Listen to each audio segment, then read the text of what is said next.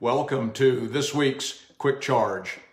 God instructed the priests when they were carrying the ark across the Jordan River, when you come to the edge of the waters of the Jordan, there take your stand. Standing on the edge, as it were, requires faith in God, because it's on the edge where we find ourselves expectantly waiting for the fulfillment of His word to us. So what are some of the strategic places where I must stand? Well, one of them is on the wall, because everyone in the kingdom of God, everyone in the body of Christ has their place on the wall. It's where we live, it's where we serve, it's where we function. It is our place in the kingdom. And because we're on the wall, we're vulnerable to whatever's being aimed at us and thrown at us and directed at us from below.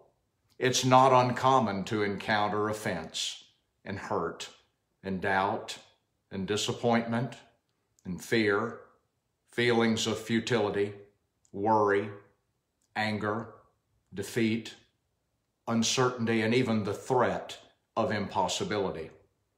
But the question remains, will I allow room for that? Will I give into it?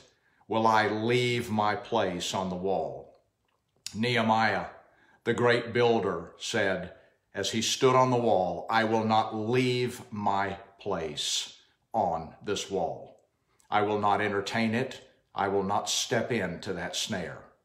I will stand in spite of it, and I will stand over it, and I will stand above it. Another place where we must take our stand is in the dark. That's when I don't have an answer. I don't see and I don't understand because I'm in the dark. You know, we must all face and answer this challenge at some point. Will we stand in the dark? Can we work? Can we walk and trust and worship? Can we pray? Can we thank God and obey in the dark? Nehemiah's very first assignment as a follower of God, as a builder, as a servant, and as a leader was conducted completely in the dark. Abraham obeyed God, and he ended up temporarily in the dark. The birds were circling to steal his portion, to steal his lot. They were circling because there was no movement. Things had come to a standstill. Abraham was waiting for God, who seemed late and even overdue.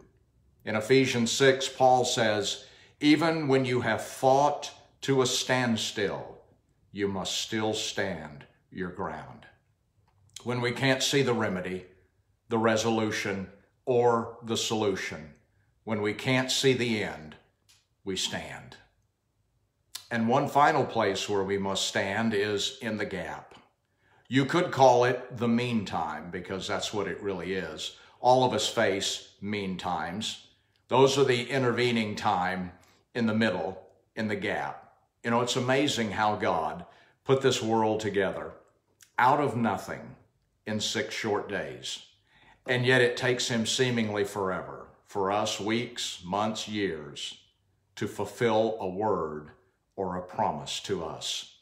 It's not very encouraging as well to realize that with the Lord, one day is as 1,000 years. So what's a few months or a few years? God seems to love time. He seems to love using time, taking time, spending time, and most of all, redeeming time. It means that part of our calling as one of the followers of God and His people is that we wait. And we're not alone, because Noah waited, Abraham waited, Isaac and Jacob both waited for God. Joseph waited, Moses, David, Jesus, and Paul. They all waited. So it's just part of what we do.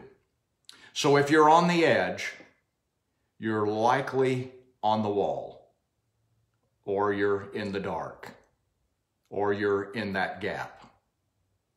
But if you are, know this: God will finish what he has started for your good and his glory. I'll see you next week for another quick charge. God bless.